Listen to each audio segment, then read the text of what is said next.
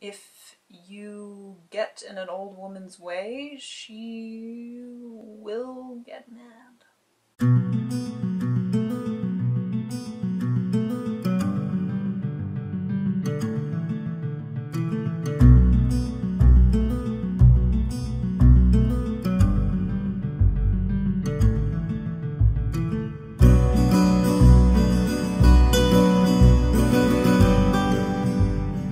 Hello everyone, and welcome to another edition of Changeling Tales.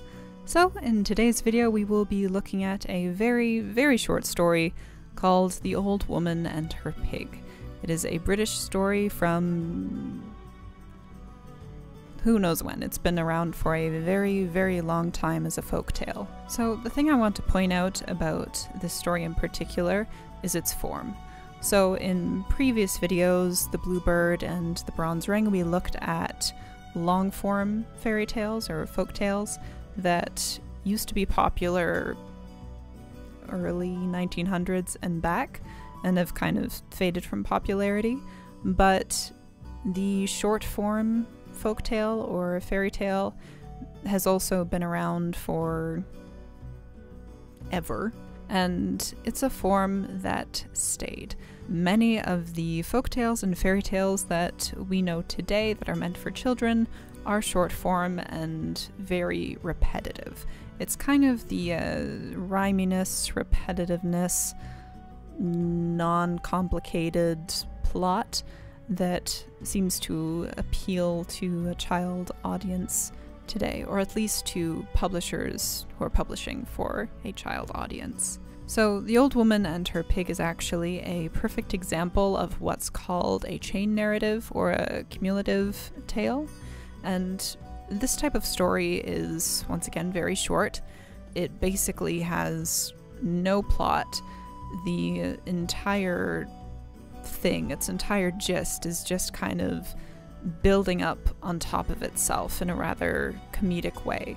So a character faces just challenge after challenge after challenge, and they're not making much headway. And it's meant to be comedic, entertaining, and I don't think that it necessarily is supposed to have a moral of any kind. I haven't been able to figure any moral from this story. Maybe just like stay out of old women's way, or else they'll use every means they can possibly find to bend you to their will. I know old women like that. Very strong women. Now, I'd imagine that this style of story has carried on so well as it has because any sort of repetition becomes easy to remember. So as people would be passing down this oral tradition of storytelling from one generation to the next, from one person to another, it would be easy to remember the story because it was so repetitive. So, I think that's really all I have to say about it. This is going to be a very short video. And without any further ado, on to the story.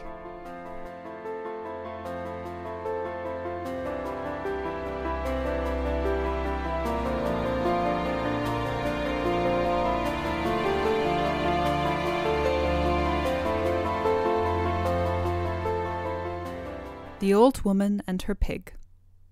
An old woman was sweeping her house, and she found a little crooked sixpence. "What," said she, "shall I do with this little sixpence? I will go to market and buy a little pig."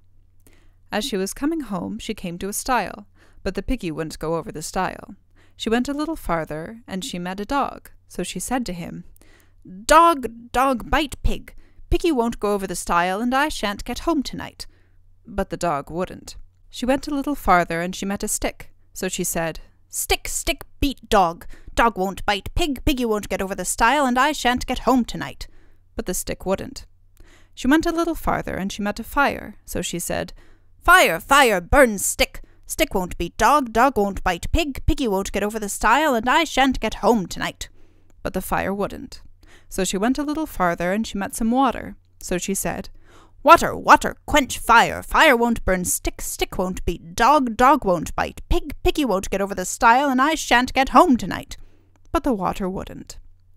She went a little farther and she met an ox. So she said, Ox, ox, drink water. Water won't quench fire. Fire won't burn stick, stick won't beat dog, dog won't bite pig, piggy won't get over the stile, and I shan't get home tonight.